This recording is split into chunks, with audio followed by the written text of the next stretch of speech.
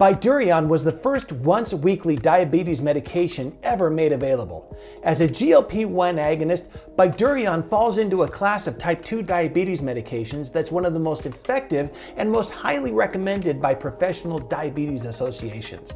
Welcome to Sugar High, guys. I'm PA David. I'm a board-certified and licensed diabetes PA practicing in Southern California, and Sugar High is your channel to come to for relatable and reliable diabetes information that is always easy to understand. On today's Sugar High video, we're going to go into everything surrounding the type 2 diabetes medication Bydureon. We'll cover how this medication works, the side effects, how to inject this thing, and I'll even share some of my own opinions with you about Bydureon itself and its place in treating type 2 diabetes. So let's get going on this episode of Sugar High.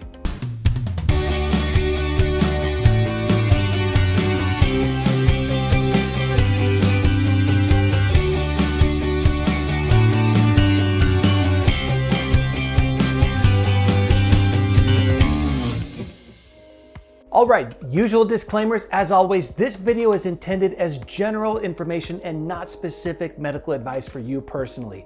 Please don't start or stop any medication without first consulting your own healthcare provider. This video is not sponsored by the manufacturer of Bydureon. I don't get any kind of compensation for talking about it here, and I have no connection with that company whatsoever. So rest assured that everything I say is my own honest opinion or actual data from clinical trials. So let's start with what Bydureon is. Bydureon is a non-insulin injected medication that belongs to a family of meds called GLP-1 receptor agonists, or as we more commonly refer to them, just GLP-1s.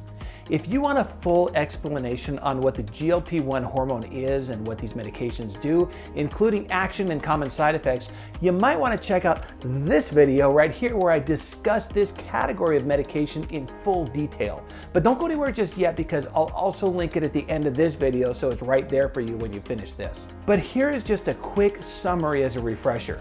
When you eat, your intestines naturally release a hormone called GLP-1, which triggers the pancreas to make insulin to manage the incoming glucose. It tells the brain to feel less hungry so that we know when it's time to stop eating, and it slows down how quickly the stomach digests food and sends it into the intestines for absorption. In type 2 diabetes, the effect of GLP-1 and other hormones in that incretin system becomes weaker, and they just don't work as well. So the idea is that if we add more GLP-1 to the system, we can restore some of that effect. The very first medication to ever do this was called Byetta, and it worked well enough, but it only lasted a few hours in the body, so it needed to be injected twice per day. Bydureon is the exact same medication as Byetta, but they developed a way to protect it from being broken down as quickly by sort of encapsulating it in these biodegradable microspheres. As those little microspheres slowly dissolve after injection, the medication slowly gets released, allowing you to inject it only once per week. When Bydureon was first released, it was kind of a pain in the butt to use because it was a powder in a vial that you had to inject the liquid and then mix it with the liquid and then draw it back up into a syringe for injection. And after a few years, they developed a pen device that sort of had the powder and the liquid in a separate chamber, and then you'd mix them together and then shake it up real good before injection. But even the Bydureon pen was a bit ridiculous. I mean, look at this thing. The current version of Bydureon is called B-size, and it's much more reasonable in how it's used, but there are still a few steps involved, so I'll walk you through how to use this. Now, I'll be honest, I thought about including a tutorial on how to use both devices, the pen and the B-size, but I don't think I'm gonna bother with the older version because very few people are still using this. Almost everyone is switching over to the newer version because it's not any more expensive and it's just better. So if you're still using the older pen, maybe think about asking your healthcare provider about switching over to the new version. I don't know for sure, but I kind of suspect that it's not going to be long before they stop making this one altogether anyway. Bydureon only comes in one dose, 2 milligrams once a week. This kind of makes it unique amongst other medications in this class. Every other GLP-1 medication has low doses and higher doses. We start out at the low dose and then we gradually increase to the higher dose so that your body can get used to the medication and minimize your side effects. With Bydureon, you start at 2 milligrams a week and that's it. There's no increase and there's no different doses for you to keep track of. So with no lower dose to start out on and kind of get used to it, it might make you wonder if starting out at that full dose is going to make the side effects unbearable and miserable, right? Well, we're going to talk about the side effects after the tutorial, and I think you're going to be kind of surprised at how low the side effect profile is compared to other medications in this class. But the reason that there's no lower introductory dose with Bydureon has everything to do with the way that this medication absorbs. Even though you start out injecting that full dose all at once, Bydureon releases so slowly that it actually takes 10 full weeks for the steady level of medication to build up in your system. That means since it takes 2.5 months for the Bydureon to reach steady state level, it's gonna take a while for it to become fully effective against your blood glucose too. So if you've been on Bydureon 2 or 3 weeks and you notice that your sugar level isn't really coming down much yet, hang in there. It's gonna seem like this stuff isn't working, but that's normal. It's supposed to take a couple of months for the medication to kick in. Bydureon kind of banks on the idea that diabetes management is a marathon, not a sprint. So just something to keep in mind. All right, if you look at this injector pen, you're gonna see a little window into the chamber where the medication is stored. And one thing I wanna show you guys is that even in the newer B-size pen, Bydureon is still a powder that gets mixed into this clear liquid. Take a look and you're gonna see that there's some white, if we look down here, you'll see that there's still some white stuff settled at the bottom. That powder is the actual medication, so this is gonna need to be mixed up and shaken before you inject it. These pens can be stored at room temperature for about a month. So assuming you only get 1 month supply at a time from your pharmacy and your house doesn't get any hotter than like a comfortable room temperature, you don't have to store these things in the fridge, but most people still do just in case. But if you do store it in the fridge, take this out a good 20 to 30 minutes before you plan to inject it, because this is gonna be a lot harder to mix up properly if the liquid is still cold. Check this out. Here's one B-size pen that's been at room temperature for a while, and here's one that I just took out of the fridge. As we shake these both up for a few seconds, you can see how the one that's already warmed up is already nicely mixed and the liquid is evenly cloudy. But the cold one kind of started to mix a little bit, but there's still a lot of white medication that's stuck to the sides and not yet mixed up. If you inject it like this, you're not going to get all of your medication. So this cold one still needs to be shaken a lot more before it's ready to use. All right, we're going to shake this thing up like salad dressing to get it completely mixed up. We're going to shake it for about 15 seconds so that it's nice and milky with no unmixed chunks. And then once it's all milky like that, then we can go ahead and get this thing ready for injection. We need to turn this switch here at the bottom from the locked button over to the unlocked picture. But when you do this, make sure that you're holding the pen upright with this orange cap toward the top. I actually made this mistake a couple times before I realized what I was doing wrong. You see how there's an air bubble that's in there? That air bubble is there to help everything mix well when you shake it up. But when we unlock this switch, the plunger is going to move the liquid up a little bit to start moving that air bubble up and out. If you're holding this thing sideways, when you turn the switch, the plunger is going to push the medication out a little bit and the air bubble is going to stay behind. So as I turn it upright like this, watch what happens when I turn it from locked to unlocked. You see how it moves up a little bit like that. You can see how there's still a little bit of air bubble in there, so we're going to keep it upright as we remove this orange cap, because as I twist it counterclockwise, just like any other cap, when I remove this thing, it's going to pop that button up and then the bubble gets pushed out the rest of the way. This is now ready to go and is prepared for injection. There are 3 approved areas that you can inject Bydureon, and those are your abdomen, your thigh, or the back of your arm.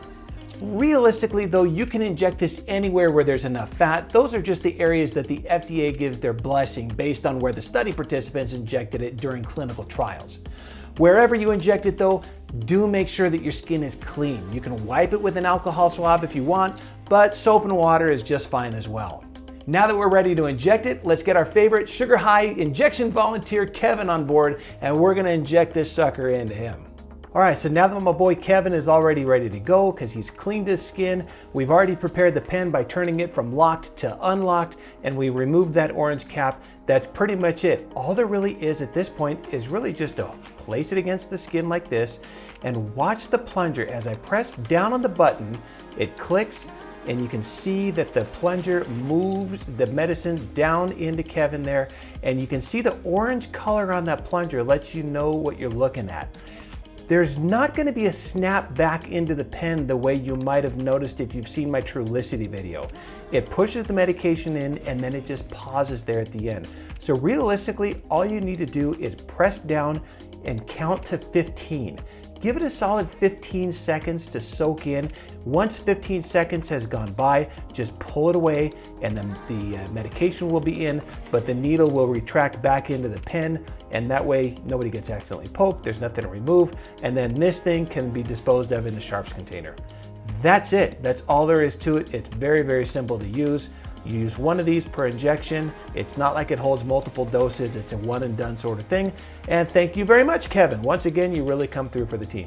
In terms of glucose management, Bydureon is a really effective medication, and on average, it reduces A1C by about 1.3%. Let's compare that to something like Januvia, which is the most commonly prescribed non-generic diabetes medication in the world. Januvia drops A1C by about 0.8%, which means that Bydureon is almost 40% more effective. It's not bad for a medication that has to be used only once a week. One very convenient side effect of medications in this category is that they tend to help people lose weight.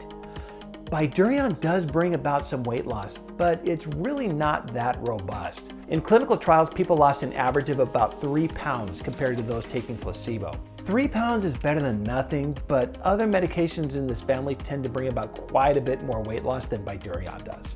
Now, the main reason that we use medications in the GLP-1 class is for the purpose of lowering blood sugar. But another really great benefit that most medications in this family have is that they tend to reduce cardiovascular risk. Medications like Victoza, Ozempic, and even the discontinued medication Tanzium have all shown significant reductions in cardiovascular events like heart attack, stroke, and generalized cardiovascular death. So much so that the FDA has even approved them to be used specifically for that purpose. Unfortunately, Bydureon doesn't have that.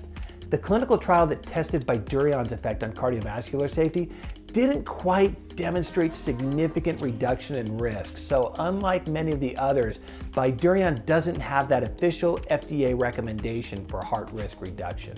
Just between you and me though, I kind of think that it probably does actually help. There were some real problems with how that study was designed and carried out, and it just barely missed that statistical point of significance. Don't take this as anything other than my own opinion and suspicions, but I think if that study could be redesigned and repeated, they might have just actually seen that significant benefit. Just a thought. All right, let's talk about downsides and side effects, shall we? Bydureon comes with all the standard side effects that are common in other medications in the GLP-1 class, like Victoza, Trulicity, Ozempic, and Rybelsus. The most common side effect of these medications is nausea and upset stomach, sometimes with vomiting. If you want a full explanation of typical standard side effects with this class of medication, remember that I'm going to link that video on GLP-1 medications in general at the end of this one, and that'll give you a full overview of all the common side effects and why they happen. Now, even though the side effect profiles of these medications are all pretty similar, Bydureon actually causes these side effects much less commonly than the others. We have to be a bit careful about comparing different clinical trials to each other, but just for fun, let's compare some of these side effects amongst the different medications. Let's start with nausea, which is the most common side effect. Check this out. Most of the leading medications in this class cause nausea in about 20% of people, but Bydureon causes nausea in less than half that many, only 8.2%.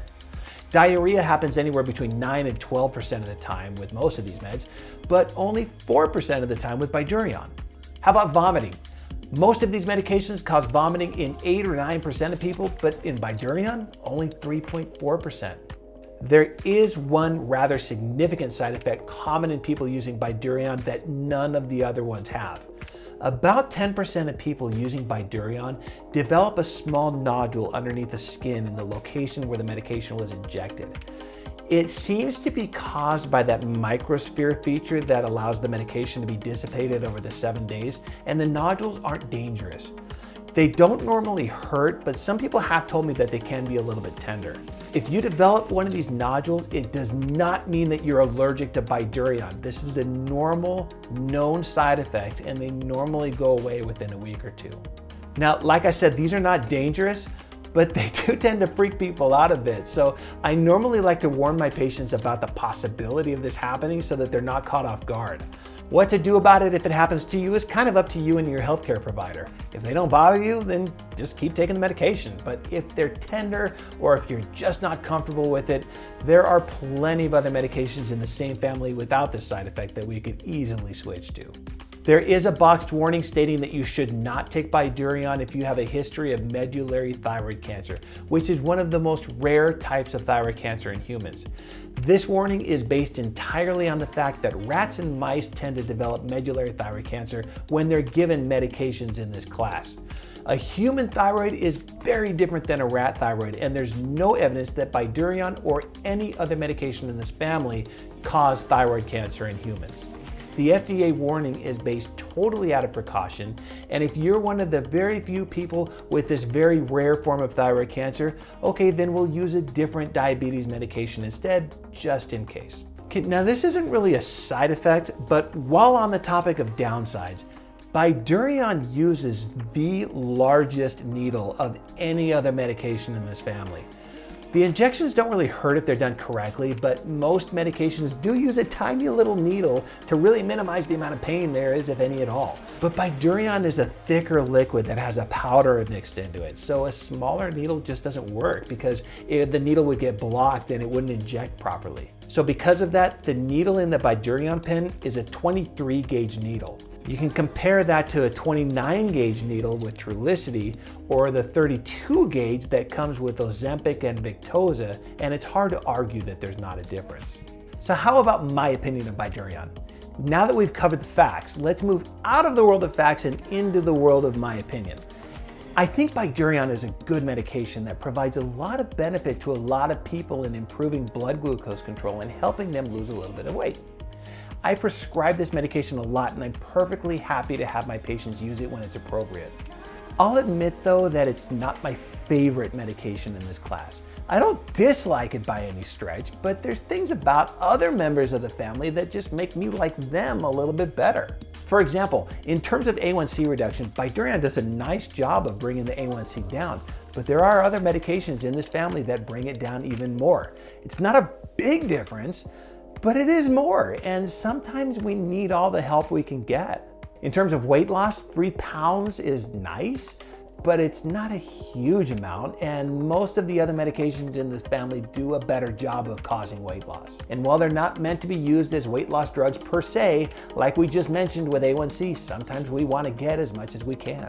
I kind of wish that Bydureon didn't take quite so long to reach that steady state and hit its maximum effectiveness, because even though I know that diabetes is a long game and 2.5 months really isn't that big of a deal in the grand scheme of things, when patients start taking a new medication, they usually want to see that it's working.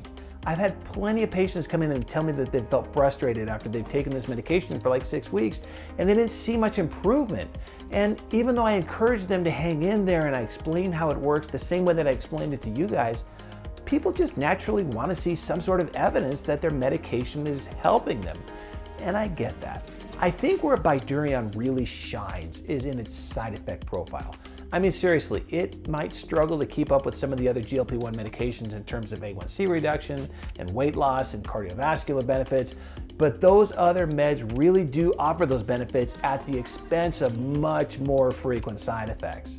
When I have a patient who's had a hard time with side effects from another medication like Ozempic or Trulicity, and I still think that a GLP-1 medication would help that patient, Bydureon is absolutely my go-to.